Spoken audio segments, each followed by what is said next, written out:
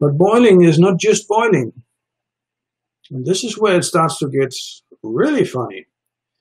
Because if we're still talking about water, we have been working at sea level, or rather, you can see it here, the atmospheric pressure at 1 bar or 1 atmosphere.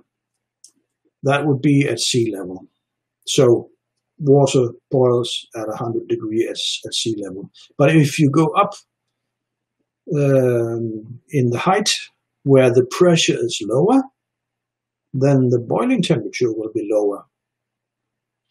Or if you took a trip down some of the deep mines in South Africa, you'd see the water boil at a higher temperature.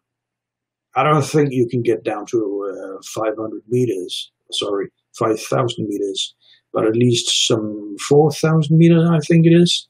But still, it is a higher pressure temperature the water boils with, because you have a higher pressure there.